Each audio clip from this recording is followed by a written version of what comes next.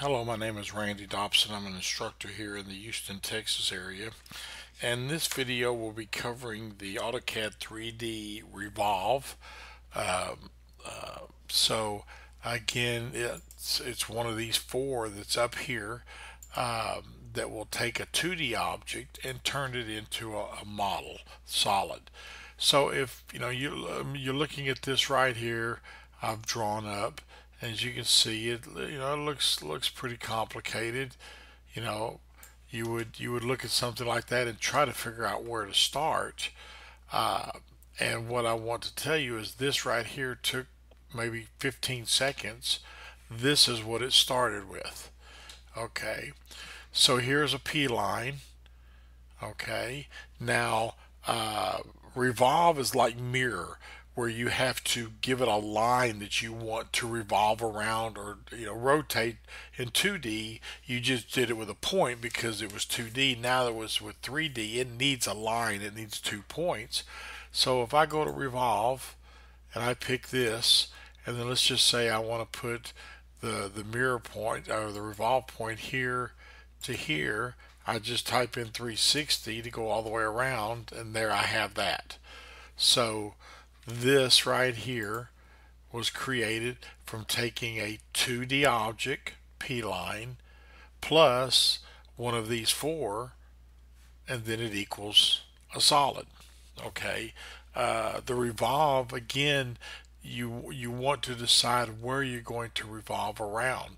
Say, see, this has a big opening in the middle. If I go to revolve and I pick this and I put my line right up on this one and type in 360. Oops, I think I clicked on something wrong. Let me go back. Revolve. I'm going to select this object. Now it's saying specify first point. I'm going to go to end here and end there. Oops, I'm sorry. Let me do that again. End. Then I'm just going to come out here somewhere and click, and I'm going to type in 360. And I'm not sure why that is not working. Let me try that one more time. Revolve. Well, what I'm going to do is I'm not going to go right on that line. I'm going to go just a little bit inside of it there.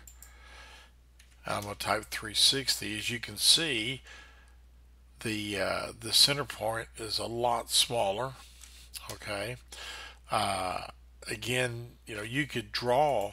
You could figure out what your revolution line would be here, because you would have this gap in here.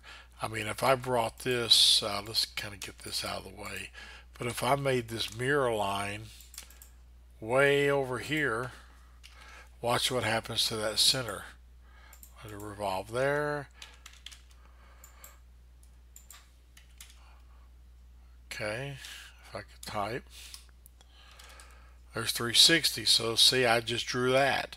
But it all depends on this distance between your revolution line. Here you would make an opening. Let me take this down here.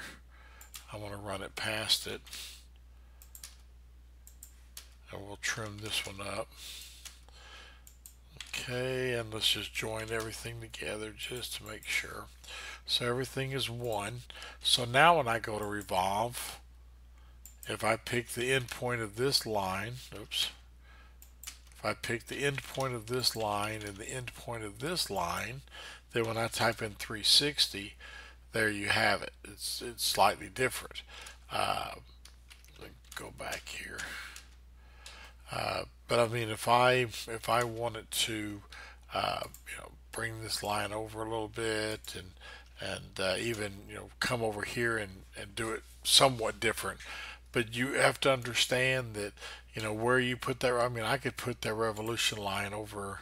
Oops, a line over here and go revolve. Pick this. Use this as my revolution line. Click over here. Type in 360. Now look how big it is, because it's going around that revolution line. Think of it as the center of a wheel. Okay, so the revolve can do this. It can If I've got a circle like this, if I wanted to revolve it, uh, here you can see me. I'm drawing. It looks like a hollow. If I did 180, it looked like something under your drain. But as you notice, it is solid. So what I would need to do is go revolve, mode, surface, select the object. Now as you can see, I've made a hollow tubing. Okay, so play around with that. Again, the revolve, this is the part of 3D I try to try to get my students to not be so intimidated just because you look at this complicated thing and all it is this. So sometimes you can take things and revolve it, sometimes you can't to get it to look right. But it's one of these four up here that take 2D objects like this, and with adding one of these to it, you make a 3D object. Okay, just like this one right here. This right here started off as just a circle. That was it. Okay, so that concludes my video on Revolve. Thank you.